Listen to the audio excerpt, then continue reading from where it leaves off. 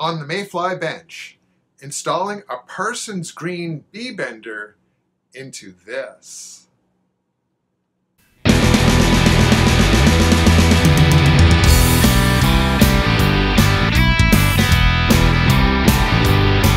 Over the years, I've done just under a dozen Parsons green and Parsons white bender installations into telecasters, and another one is going into this one. Now, this is a customer guitar. It's not one of mine. And if I'm working on my own guitars, if I screw up, I'm not really that worried about it. I just chalk it up to experience and keep going. It's not the case for a customer's guitar. So for this particular video, I'm not going to be explaining as I go. I'm going to set up the camera, film it, and then do a voiceover explaining what's happening, because I don't want to distract myself from the real business of carving a big hole in the back of this thing and not making a mistake. So here is the Parsons green bender. It's made by Hipshot, and I've installed many of these things. And they keep on making them better and better. This new one is the best that they've ever produced so far. It's going to be a good one. And this is my template. This router template I've used for all of my B bender installations, and it's 14 years old, and but it still works very well. So here's the guitar. It's made in USA American Standard, and the first thing that I do is I try and locate where the B string would go if it extended beyond the bridge. And the plan is to draw it on that tape that I'm playing down right now. So after it's all taped up, I get my straight edge, and the first time I do this, I just kind of eyeball it as close as possible to where the actual lie of the B string really goes. And when I have something that I like, I whip out my pen and I draw it right on that piece of tape. And this isn't the only time we measure this particular thing or try and determine the line of the B string, but it is the first time. Once the B string line and the center line are marked on that piece of tape, we can start stripping off everything else that goes on the guitar. The body has to be totally naked before we can mount it onto the template. So the first thing that comes off are the strings. Once the strings are all off, then we can start disassembling the rest of the guitar. So now we flip it over and we unscrew the neck. So I like to keep the neck in the neck pocket even when the screws are out, and carefully remove it from the top side. So I like to put the neck back into the guitar case, and I'll have it lying on the bench. But the next thing we do is we take off the control plate and we desolder everything so that we can remove the bridge and the pick guard. Didn't take much to get everything unsoldered. It was actually fairly stress-free. And yeah, oh yes, and that orange towel, that's there to prevent accidental splashing of either flux or solder onto the face of the guitar. If that were to happen, that would really ruin your day. So now it's time to have a closer look at that B string line that we drew previously and make any corrections that we deem necessary. This is actually the most critical spot of all of this installation, aligning that B string pull. Because if it's a little off, then the B string is going to be a little wonky and it's going to cause friction at the bridge. You don't want that. To aid in this, we take the B bender mechanism and we lay it on top and we try to make sure that everything looks aligned. What we're looking for here is that the B bender fits fully onto the body, that the tower is aligned directly with the B string line, and that the mechanism itself can move up and down without interfering with the body at all in any places. This is all very important. This is positioning that one spot is the most critical thing in this whole operation. So I'm taking out the machinist rule and using that to measure the distance between the base of the B string pull tower and the hole in the body where the B string would normally pass through. This measurement, along with half of the diameter of the B string pull tower, tells us exactly where to put the hole in the top of the guitar to accommodate that tower. Now this is critical. If this position is not right, then the whole mechanism won't fit in the body correctly and you won't have a very well functioning guitar. Looks like we need to put that hole 1.765625 south of the hole for the B string. So here we are measuring that dimension and just marking on the tape. And that's where we're going to drill a big hole. We're just making that location very obvious because the plan is we're going to place the bender mechanism on top just to double check that everything is okay. So here we go. We're placing the bender on top, making sure it's lined up with the crosshairs of that line. And then we have a look everywhere else and make sure the bender is positioned where we want it. So at this point, I always stop and I work on other stuff. And I come back to this alignment question the next day. This is so important. You don't want to make a mistake here. So I always sleep on it, check my work the next day, and if I haven't made any mistakes, then that's when I act. So the next thing we do is we work on the other details. For example, cutting the notch in the back of the bridge. So here we have the bridge out. The plan is to remove the saddles and the pickup from there, and so that we can work on it properly. So I created a really crude but effective jig for cutting the back of the bridge. So it's essentially a piece of plywood with holes drilled in the appropriate place, held down by some number 2 Robertson screws. Good old-fashioned Canadian hardware here, folks. And then the plan is to clamp that to the edge of the bench so I can have at it with the draw files. Now I much prefer using hand tools for doing work like this rather than a Dremel, because the Dremel is rotating and because of that it's very hard to control. The tendency for it to wander along the work is pretty high. I don't like that. So the hand tools I can control very carefully, especially with the work clamped down, and I can use both my hands on the tool. Once we're all done, it looks like that. A little chamfer on the top and some deburring on all the sides, and it looks pretty good. Now the rest of the preparation. I sharpen up my spade bit and I make sure that my drill press table is square and level. It's the next day. So at this point I do one final check to make sure things are aligned the way I want them to. This is it. If a mistake is made here, it's absolutely catastrophic. So I've already double checked it yesterday. I'm triple and quadruple checking it today. Once I'm sure that that's where it's going to be, I take my punch and my hammer and I make a mark at that spot. With that mark made, we can peel up the tape. I don't like having the tape on there because it gums up the spade bit. And there is the spot. So with the table set up, you place your body on the table and you get ready to go. This is the moment of truth, no turning back, except you do because you check it one last time. And after you've checked it one last time, then you get ready to actually fire it up and start cutting. And so, well, here we go.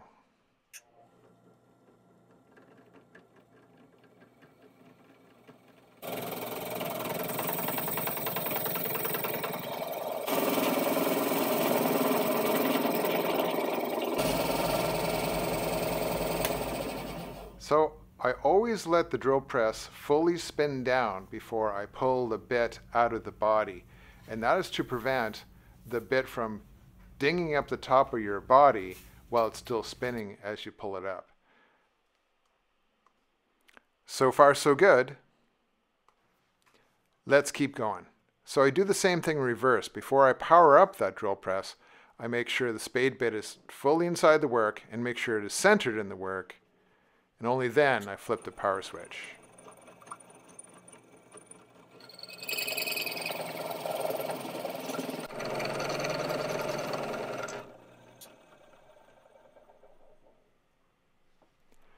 Now as you near the end the bit will have started poking through the back of the guitar. This is where you stop drilling in from that side. And this is where you turn the body over and start drilling from the other side. The reason for this is that you don't want any blast through to come through the back of the guitar. Now I realize that this portion will be covered by the bender mechanism, but if you make a severe enough gouge in it, poking through the back side, it may not cover all of it.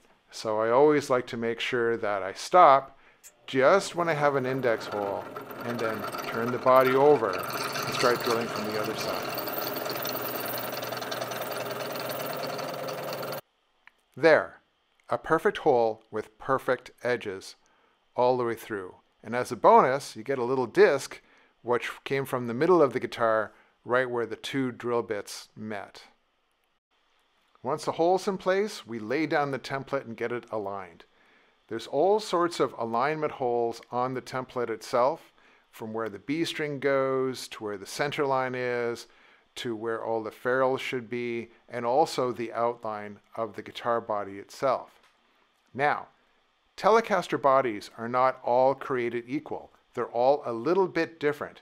So at this point, you do have to use some judgment to make sure that everything is lined up correctly. Now with the template placed, it's time to strongly affix it to the body. What I do is I screw it down. No, I don't use double-sided tape. It's too big a hole and it's too much of a risk if something were to go wrong. So I screw that sucker down. So what I'm doing here is I'm using a transfer punch to mark those holes. Then you pull the template up, drill holes for where they would be, and then screw the whole template down. So I've made sure, of course, that all the holes are aligned in such a place that they're covered by the bender mechanism when everything is said and done. Once the template is screwed down, we get our router together. So I've got a variety of bits I'm going to use. This initial one is very sharp, and it's from StewMac. It's really for pickups, but we're going to use this for this first layer to get a nice sharp edge through the paint. And here we are outside. I like to do my routing outside because it makes a huge mess. This particular day, it was around -8 degrees Celsius. I've got no idea what that is in Fahrenheit, but it was a little nippy. Especially if you're walking around in a t-shirt and an apron. Always wear your protective gear, folks. My only compromise for the cold was to actually put those gloves on. And, well, you know, if you have to work outside, you have to work outside. If you're used to it, it's not really a big deal. So here I am putting the router on the work, and what I'm doing is I'm lining up the bit so it goes through that hole that we just drilled, but it's not touching anything, because I don't want that router to touch the work when it's starting to fire up and jump and cause any sort of problem.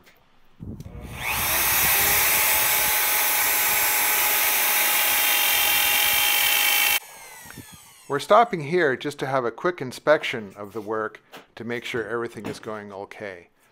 Please note that I let the router spin down completely before I removed it from the work, and I also unplugged it while it's just sitting there on the bench. Measuring the depth so far with the calipers. Not quite halfway to the depth we need.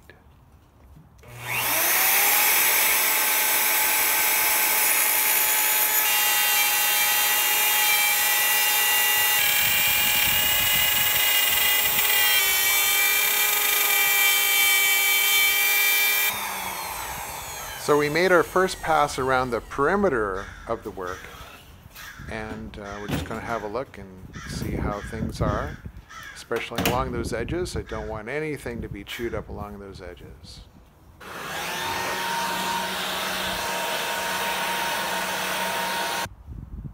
With everything looking very nice so far, it's time to fire up the router again.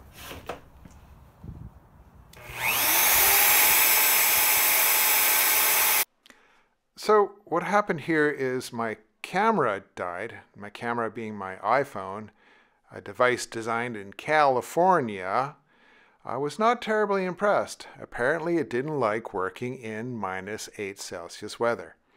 So you're just going to have to take my word for it that I routed the rest of the body and everything went fine. And the next thing you'll see is the body on the bench once the camera warmed up again, and we'll go from there. So here we are. Only a little bit of fog on our template there from the cold differential from outside to inside. And we're going to pop that template off and we will check our work. So here we go. And let's have a closer look at this, shall we? Oh yes. So that looks great. That looks perfect actually. The edges are nice and clean. Where the pull tower goes, it has to be a little deeper, so that's why that cavity is there. The job looks really nice. The next thing to do is to place the bender mechanism to make sure it fits and it lines up perfectly. So we're going to place it down and, well, apparently I was fairly satisfied with it. Just going to make sure that the lever can actually move back and forth. Too bad my shoulder's in the way there, but rest assured that it does indeed work perfectly. And everything looks good. Thumbs up. So what we do now is we mark where the holes are needed to be drilled for the screws to affix the bender mechanism to the back of the guitar. Then we center punch where the screws are to go, and then we drill them out.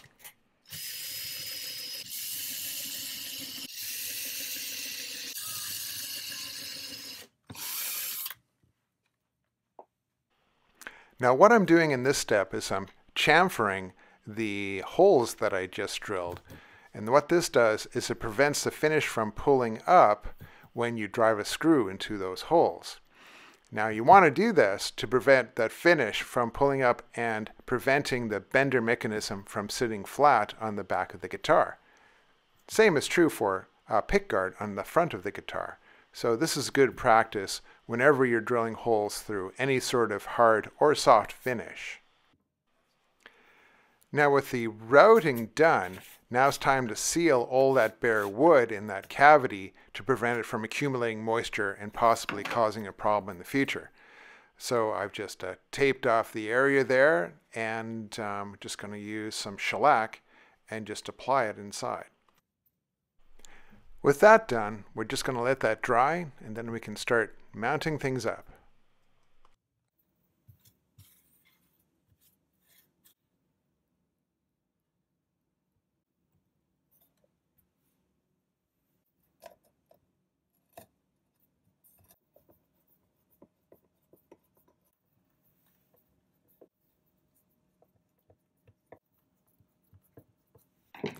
All of the screws are in. All right, now it's time for reassembly. We've got the pickguard and neck pickup back on, and we're just rewiring everything under the control plate.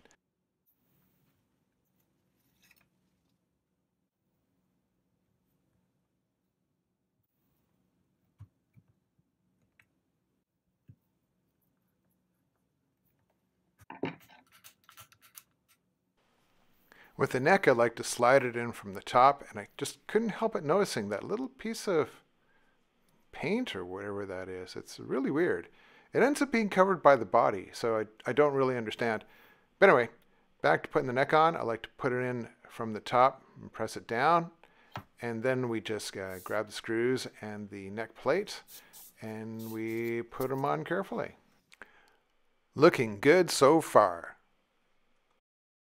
With the strings on the guitar, it's time to find out how well that B string lines up from the pull tower through the bridge all the way to the nut up the neck. Here we are dead nuts perfect. We're done. Let's give it a try.